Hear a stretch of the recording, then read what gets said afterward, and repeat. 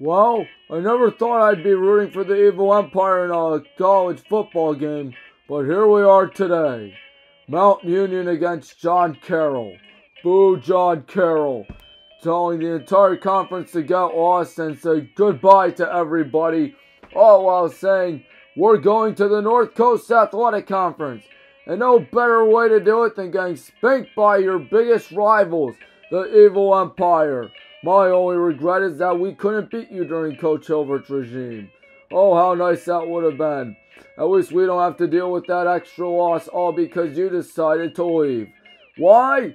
I don't know. Whether it's because you don't like losing to Mount, whether because your standards are, quote, too high, or whether or not you just don't like being in the conference or whatnot.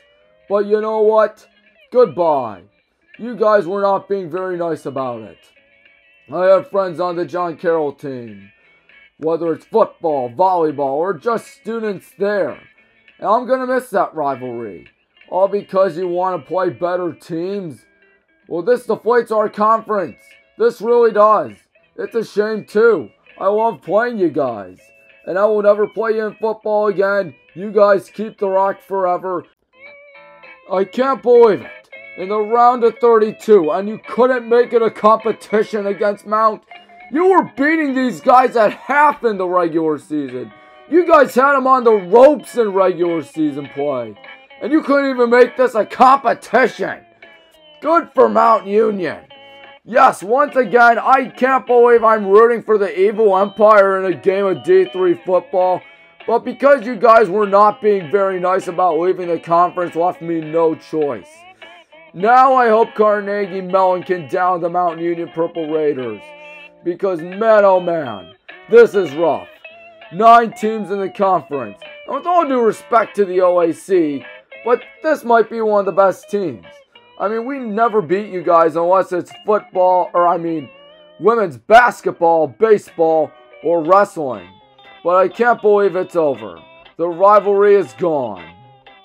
Good for Mount to beat you guys. In the round of 32 nonetheless. How fitting is it that the reason why you guys didn't want to be in the conference to begin with is your last football game you play as an OAC member. Good for Mount once again. Goodbye, John Carroll. Don't let the door hit you on the way out. Or as Coach Hilbert likes to call you, University Heights. It's not fun. One last thing, John Carroll. Enjoy the NCAC. You say that's better competition. You guys say you're going to thrive better that way with higher academics and stuff. But you know what? Enjoy your spanking to Wabash and DePaul. Going out in Indiana every other year. And playing those tough teams in hostile environments in D3 football. Goodbye once again, John Carroll. I hope you enjoy not making the playoffs in the NCAC, finishing 2nd or 3rd every year there. It's a conundrum. It's tough for them. But you know what? Goodbye once again.